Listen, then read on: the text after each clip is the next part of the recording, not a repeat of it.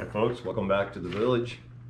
Probably see my dog in my videos a lot. That's Madison. Do a lot of cooking for her. Working on some stuff today. We're gonna make doggy beef stew. It's a recipe I pulled off the internet. Use a lot of organic vegetables, beans, carrots, sweet potatoes. The meat's gonna be beef stew chunks. I'm gonna cut them in like nickel size pieces. Going to brown those, and that's going to go in there. Flour and water to make like a little gravy, and we're going to do the beef chunks in canola oil. Really good for a dog. Omega fatty acid and stuff in it, really good. So we're going to brown that. First, we're going to take these potatoes and we're going to cut these up into little chunks. And we're going to put them in the steamer and steam them to get them softened up because these are pretty tough. Then we'll work on that meat, and then we'll come back and we'll start getting things put together.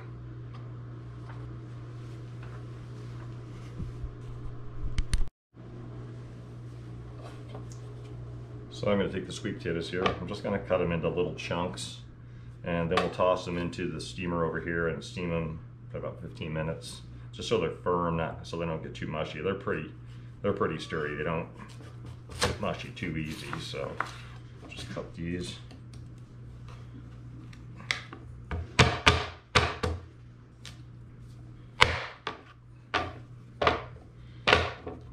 Just cut them in half again.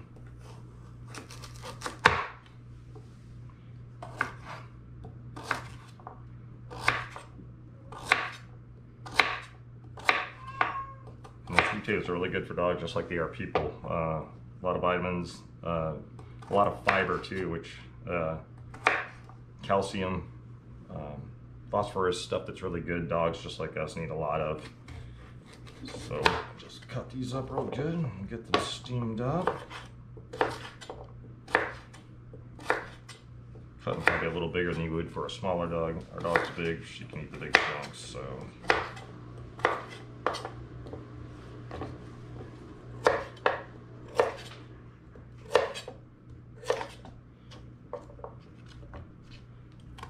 A little bit smaller.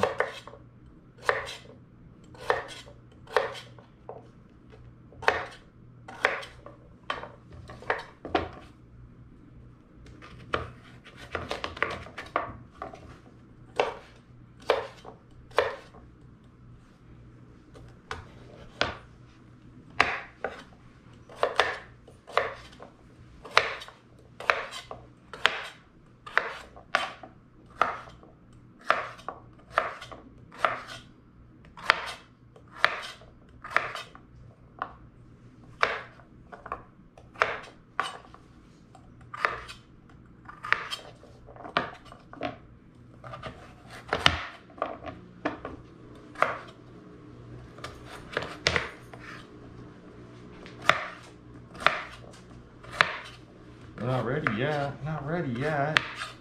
No, they're not ready yet. My assistant, that's who we're cooking for there.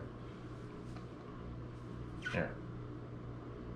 I don't think I like it like that.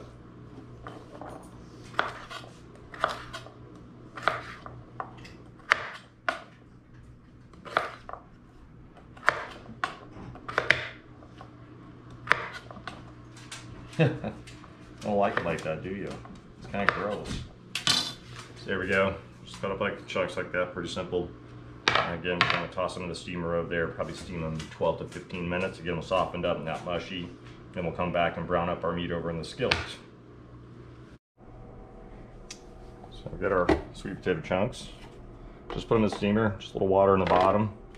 Throw on here, we're going to probably set that for, I think I'm going to go with 12 minutes on high, and then we'll come back and look at it, make sure we got the good consistency, not firmness, but not, you know, soft. So we'll just throw the lid on this bad boy. Go down here, turn her on. We're gonna start with 15. We'll hit that. Give it about 15 minutes. We'll come back, check those out, see how they're doing. Go over there and brown that meat up. I'll chop those pieces up and get that ready, and we'll get this thing going.